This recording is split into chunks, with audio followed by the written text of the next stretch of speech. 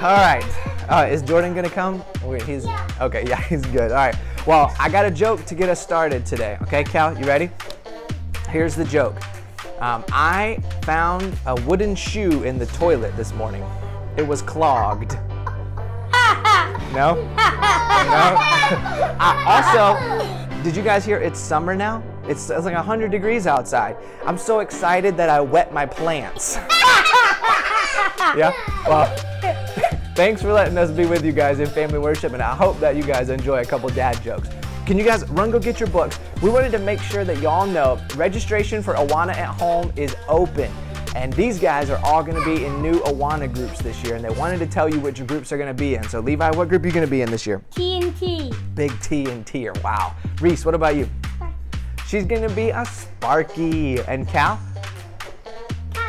He's going to be a Cubby. So he's in preschool. So from 3 years old all the way up through 4th grade, we're going to be working to memorize God's Word together this school year. Now, we know it's going to be a crazy season, so we've tried to make it as simple and as non-complicated as possible so that your family can do it and fit it into your schedule. We've got 2 store nights this year, so this semester even, before Christmas, 2 times where you guys get to get prizes for memorizing your verses. We're going to have just a couple Zoom calls, a couple videos that y'all are really going to enjoy watching, so make sure you go to summitchurch.com/kids and register for Awana. Do you guys think everybody should do Awana this year? Yeah, me too. Well, today we're actually going to keep working on memorizing our family memory verse. 1 Peter 4, verse 8 and 9. Let's see, do you think we can say it together for them? Yeah. Okay, let's try it. Here we go. Above all, keep loving one another earnestly, since love covers a multitude of sins. Show hospitality to one another without grumbling. 1 Peter 4, 8 and 9. Hey, great job. High fives all around. Way to go, guys.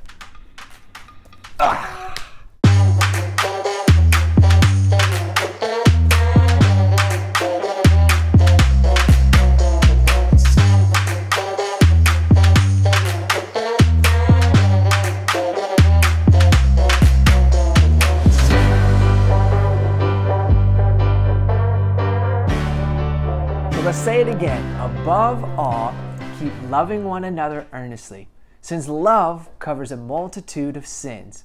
Show hospitality to one another without grumbling. 1 Peter 4, 8 and 9.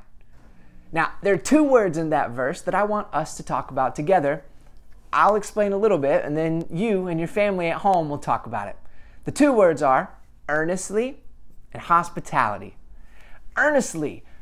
Above all, keep loving one another earnestly. It's a fun sounding word, and here's what it means. It means keep on loving. It means keep on. Sometimes it's hard. We have to decide. If that person's being mean to me, do I still love them? Do I still show that I love them? Or what about when that person takes something from me? Should I still love them then? And when he says above all, keep loving one another earnestly, he means yes. In all of those situations, keep loving even when someone doesn't do you right. Yes, keep on loving even when someone's not loving you back. Keep on loving. Earnestly actually means keep on loving until you can't love anymore. Just keep on loving. That brings us to our second word, hospitality. It says, since love covers a multitude of sins, show hospitality to one another without grumbling. So hospitality is kind of like what it looks like to love someone. It means being generous or using what you have to serve other people or to welcome them in. Now, for a boy or a girl, that might not seem quite as easy. I can't just invite people over to my house if I'm 7 years old. Maybe it looks a little something like this. When it's time for us to watch TV as a family, instead of me saying, oh, Mom, Dad, I want to watch this show. Pick my show. Pick mine. Maybe we say, hey, Dad, I think we should watch my brother's favorite show. That would be a way you could love and serve and use your voice to help someone else. Or what about this one? Maybe you know your sister has a favorite game. Maybe you could set the game up How special would she feel if you had the game all ready and then went and invited her to play her favorite game with you? That's hospitality, using your efforts to serve other people and make them feel welcome. So those are our 2 words, earnestly, hospitality. And there's going to be some questions that come right after this that you and your parents can talk about what those words mean and how you could show those things in your own home.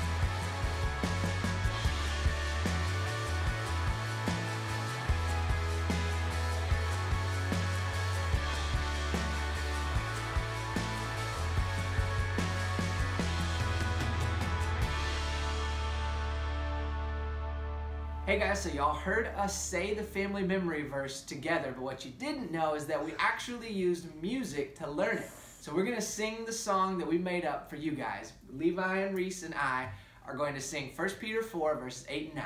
Y'all ready? All right, here we go. 1, 2, 3. Above all, loving one another earnestly. Above all, loving one another earnestly. Since love covers a multitude of sins, show hospitality to one another. Show hospitality to one another without grumbling. Above all, keep loving one another earnestly. Since love covers a multitude of sins, show hospitality to one another without grumbling. All right, great job, guys. Pound it up. Boom. Thank you for letting me join you for your family worship today. Remember to register for Awana at summitchurch.com/kids. Wherever you are sent.